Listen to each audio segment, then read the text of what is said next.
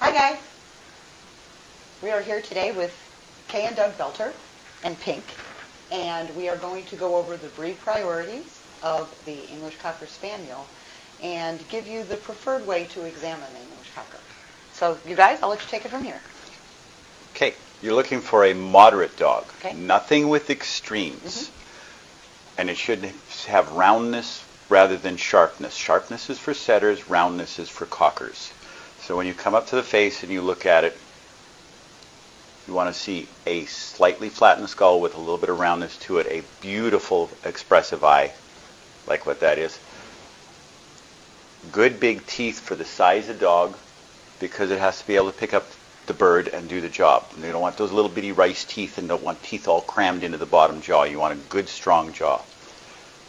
Ear length, leather should be fine. It says a fine leather, not a heavy houndy leather. Edge of the nose. Stop.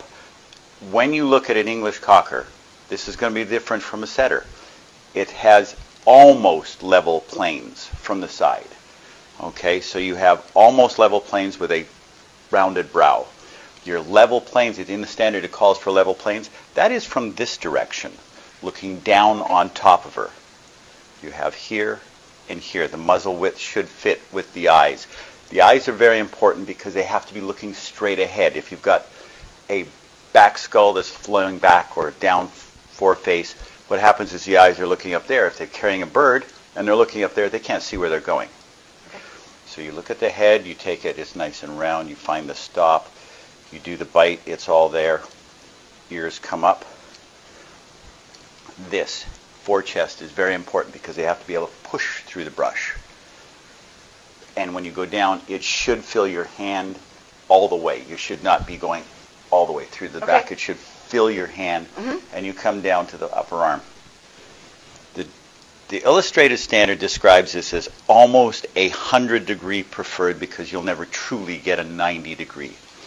Well laid back shoulder, length of upper arm equal to the shoulder blade. Go down the leg, feel the bone. It's got to have bone to match the dog, and the bone should go right from the elbow down to the foot.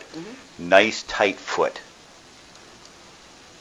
Nice tight in the elbows.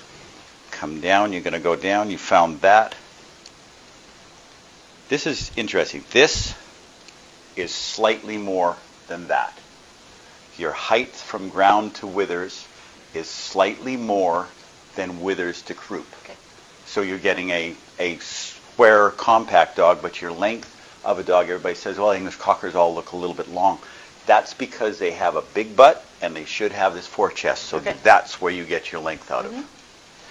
When you come down, coming back, you look down from on top. While you're doing this, you have rib. This is the three things you should see when you're examining English Cocker from the top. Rib first, hips, then shoulders. Short coupled, very short coupled with good ribbing coming all the way back. Slightly rounded croup. Everybody in American Cocker world wants a Cocker tail to come straight up like that. English Cocker slightly rounded, falling in with a good hammy butt. Good thighs. First and second thighs, very strong, well let down stifles, going down to good hocks again. Nice tight feet, short hocks. Tail carried off the back. Tail can be carried slightly up in an excited state, which a dog show is, but never directly up. So a judge shouldn't fault a dog if the tail's not slightly up? Well, you're going to, a carriage is, it comes off and it comes off like that, and it should be carried up. An English Cocker should be a merry breed. Expresses it basically with its tail. If its tail's not up and wagging, they're not merry. It's not happy and it's not merry. It's not very merry. It used to be an old saying very confident merry dog. With some of the older judges, no taily, no pointy. Right. So I think that pretty well gives. Above all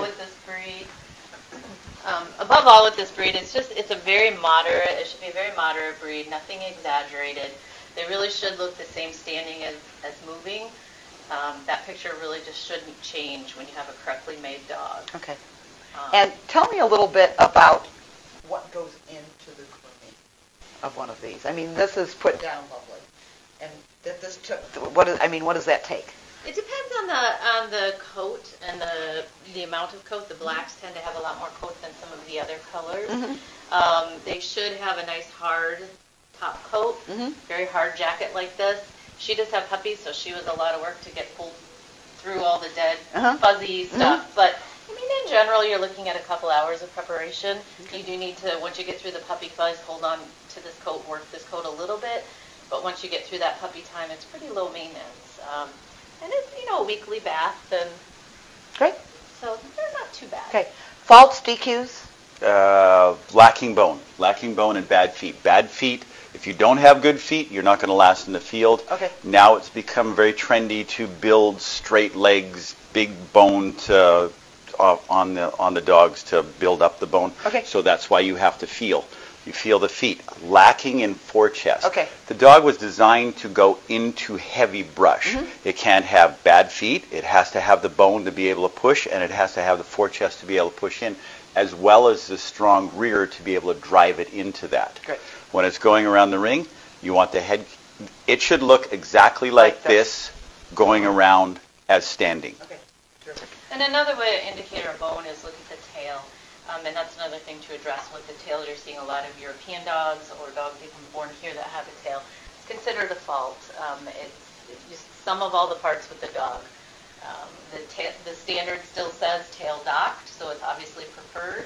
But as you're prioritizing your specimens in the ring, if there's one that is the best specimen in that ring and has a tail, it should be rewarded. Okay, But when you're looking at a docked tail, which is what the standard calls for, this is also a good way to help indicate how much bone a dog has. They should. If they have a real thin, fine tail, generally they're pretty thin, fine bones. So this tail should go along with the proportion and everything of the dog, Great. the thickness of it. Terrific.